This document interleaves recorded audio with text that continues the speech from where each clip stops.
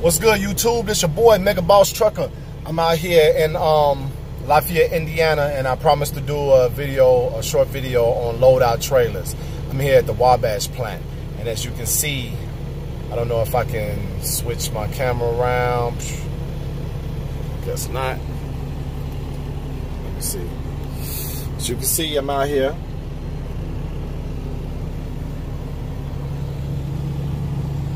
And they got a ton of these trailers out here. I'm picking up this trailer and it's going to San Antonio, Texas. So just a brief video on what I do when I do my inspections.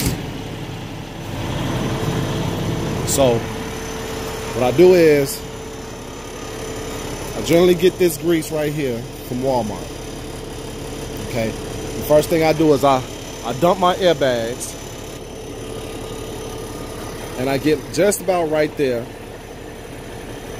And when I dump my airbags, I want to make sure that when I slide underneath the trailer to connect, that fifth wheel don't make contact with the trailer until I'm up against that kingpin right there. You see it?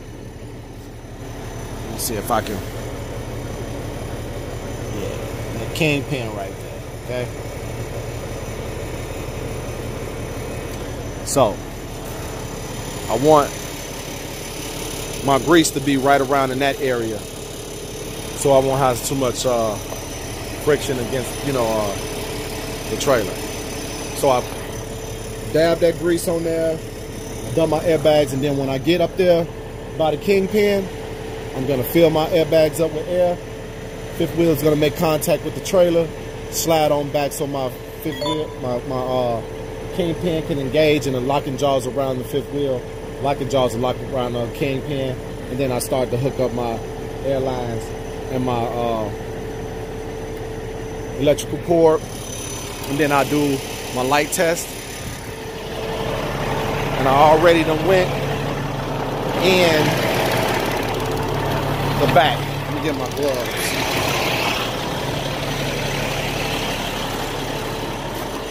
It's cold out here, y'all. But small thing to a giant.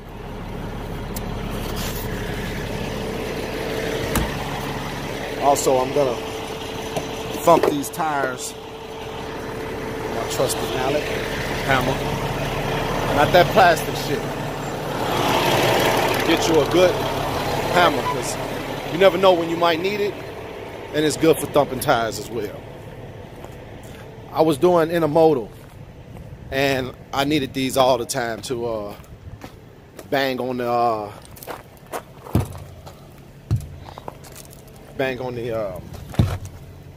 what you call it? The lever to slide the tandems. A lot of times they was locked or stuck or something. So we're gonna do a brief inspection.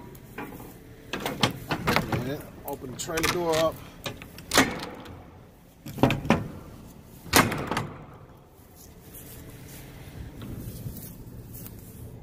Check it out, make sure it's all good. Nothing missing or out of place. Looks good in there, walls look good.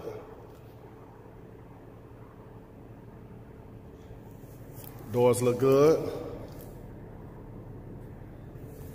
And the brackets look good. All the way up the top, down to the bottom. Same thing on that side. All the way up the top to the bottom.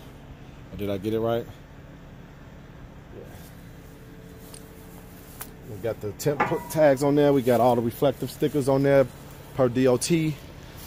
I already did this inspection, but for the video purposes, I'm doing it again. You never know, I might catch something, right?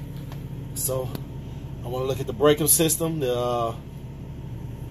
all the airlines and hoses, look like where they need to be at, and brake chambers, slack adjusters, airbags, All of that stuff look good.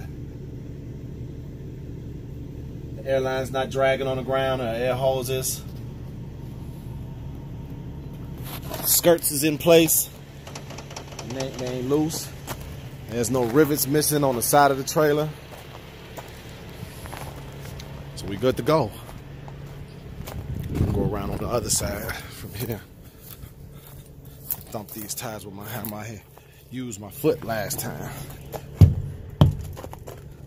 That thing appears to be fine. Got this bad boy for 10 days. Brand new. Don't have to worry about no brakes. Don't have to worry about no tires. None of that. So once I connect,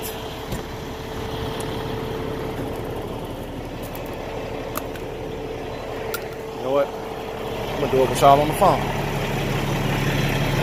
Oh, sorry, not the phone, on video. Make a transport, baby.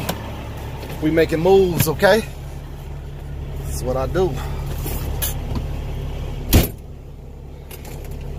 Yeah. Now, what I'm gonna do is I'm gonna slide back. If you can see that, I'll go back outside and show y'all what it looks like.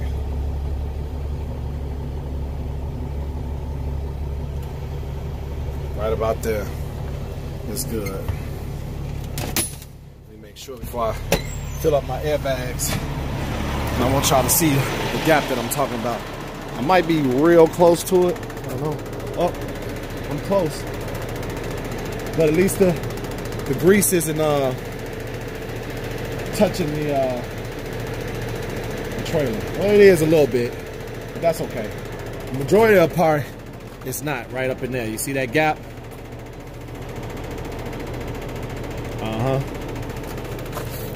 Let's see what my fifth wheel and the locking and the kingpin is. I'm right there. So right about now, I'm gonna go ahead and lift my airbags up. Okay. I'm gonna slide back just a taste.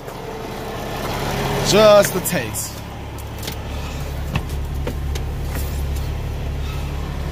Just a taste. I'm gonna slide back.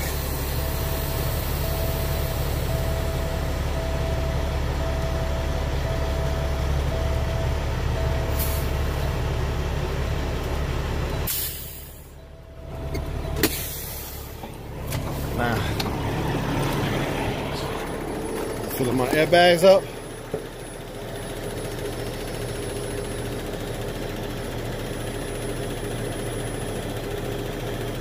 Now we made contact.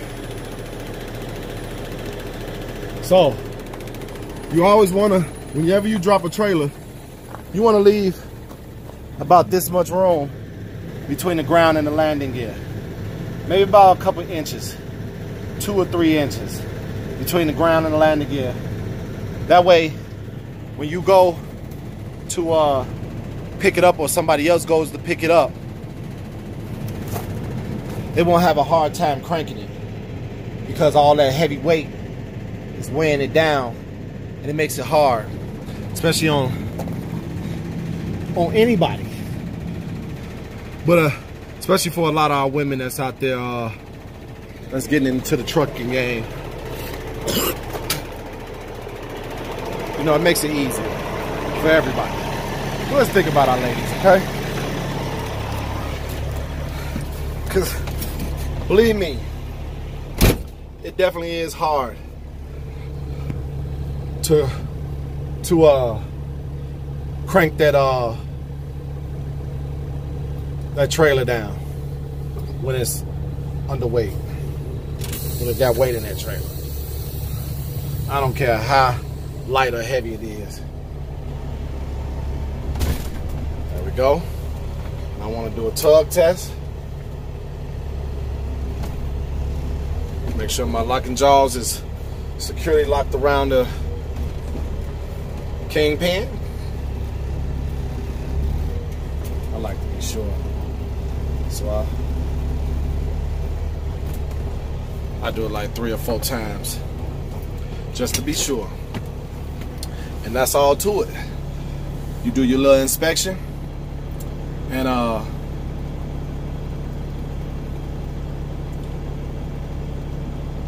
make sure all the lights is working. I haven't done that yet, but you know the idea. If you doing your pre-trip on any trailer that you dropping and hooking with, you know, whenever you connect to a trailer, you plug in the electrical plug and the air lines and everything, and then you hit your hazards and turn all your lights on, park lights and all of that, and make sure all your marker lights and your brake lights and everything is in working condition. And that's it. You're good to go. Thanks for watching. If you like this video, hit subscribe, and I'll see y'all on the next video. Be safe out there.